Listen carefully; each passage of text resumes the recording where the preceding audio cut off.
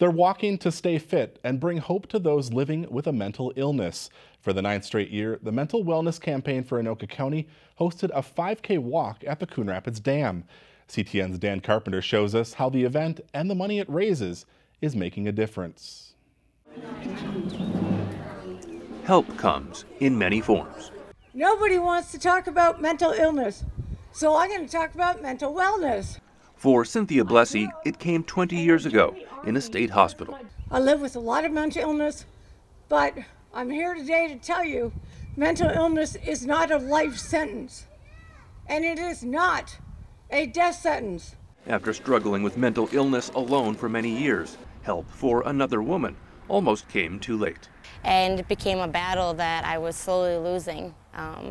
In the hospital once for a suicide attempt, and I just realized at that point I needed to do something. I needed to get help. I needed to be strong and continue to fight for other people and myself.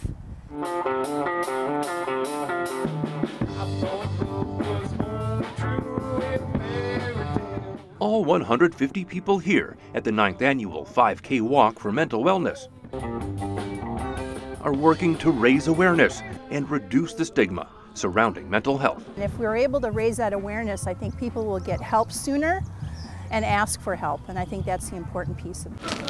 The message today: mental wellness is just as important as physical wellness. That was kind of a radical statement back in the early 2000s, but now people are understanding more and more that that's a true statement, and the walk like this actually accentuates that message. Money raised at this walk supports the Mental Wellness Campaign for Anoka County.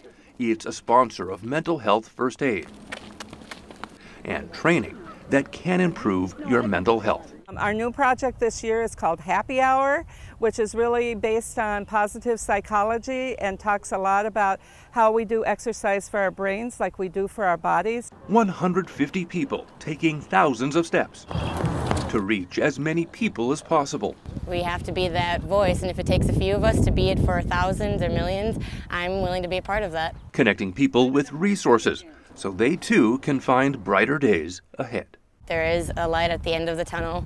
Like everyone says, it's difficult to see it, but it's there. Dan Carpenter, CTN Update. To learn more about the Happy Hour workshop or to find a mental health exercise routine, log on to mwcac.org. That's the website for the Mental Wellness Campaign for Anoka County.